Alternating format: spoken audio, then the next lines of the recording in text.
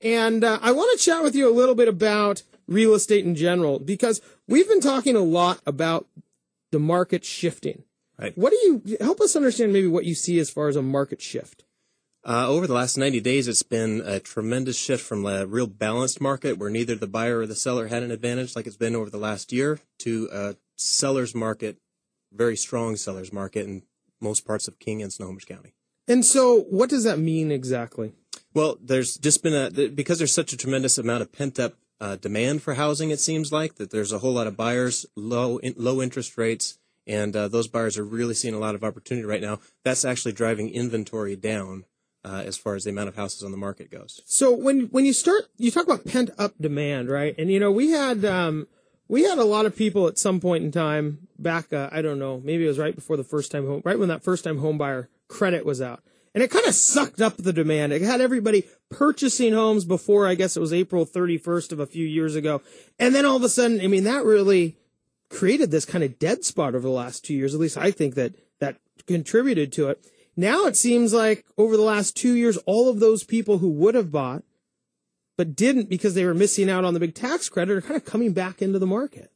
Yeah, that's right. They're coming back into the market. I think people also just kind of hung out to see what the economy was going to do, and we're starting to see a little bit more signs, put more positive signs on a national level. Certainly, a lot more positive signs here on the regional level with all the big companies moving into downtown Seattle, into the Fremont area, and people are seeing some opportunity there now with the interest rates as low as they are, and prices have come down a lot. And now we just need houses to be for sale, right? Now we need houses more signs to be for in the sale. ground. Yeah. Right now.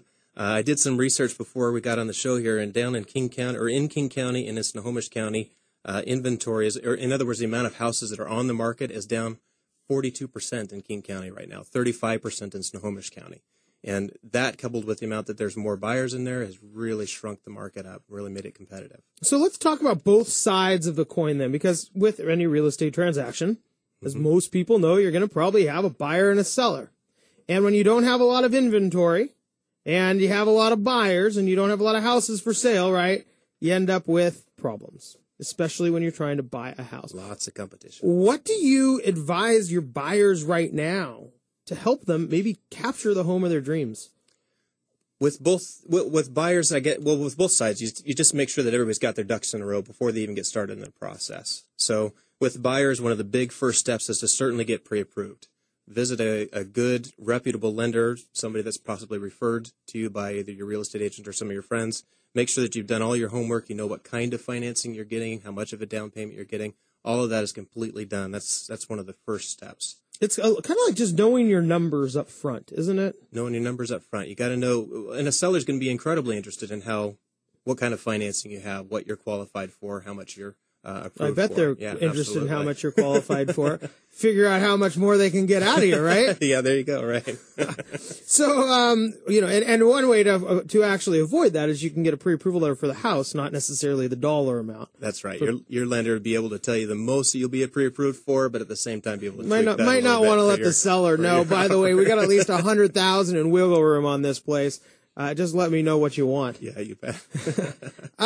Put their kids through school. So let's say when you're pre-approved and you know your numbers, it also allows people to have a little bit more confidence, I think, which really gives them the opportunity to maybe move faster. And that seems to be important in this market.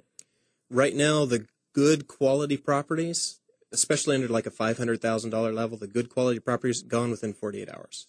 Those are the sort of things as a buyer, you got to be moving real fast. You got to have an agent that really knows the market, is on top of the market every single day to be able to move real quick when a property comes on the market. Yeah. And by real quick, 48 hours or less?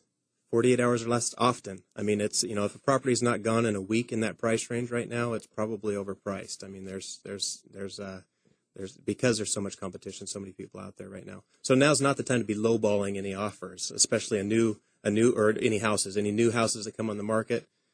Just too much competition out there to really try to do what we tried to do a year and a half ago. We talk on this show a lot about that. When you're out talking to clients or people who are looking to buy houses, is it starting to trend mentally for buyers that, hey, this actually isn't as easy as it would have been 6 months ago or a year ago? Are buyers starting to understand that? I think in general, people are starting to understand that. The media is starting to get on board. We're seeing some good articles come out in the local newspapers and radio shows talking about how the market seems to be picking up. Like this one, of course. Like this one, of course. Yeah, absolutely. This has been touting it for a long time now. Yeah, since February 15th, we decided that was the date. Yeah. All of a sudden, it was like February 15th, and everything went up in smoke, I suppose. So not lowballing, finding a good property, and that change. We have Jim Estrada here who's going to talk to us about inspections in a little bit, but you talk about getting an inspection prior to making an offer. If you have the time to do it, so if it's a type sort of property where you can get in there early enough, one great strategy for making yourself one of the most competitive offers, if not the most competitive offer, is to get the property inspected prior to making your offer. Now, I never suggest that people buy a property without having an inspection, but getting an inspection done prior to making the offer is a really great thing because there's two phases of negotiation in a real estate contract. The first is when you're deciding on price and closing date, all of that other good stuff. The second comes after the inspection phase.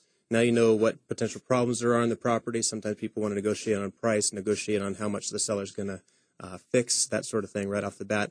Getting a great guy like Jim in there to get it inspected prior to making your offer, now your seller knows that you're fully committed to that house. You're ready to buy it. As soon as they sign the paper, it's essentially sold.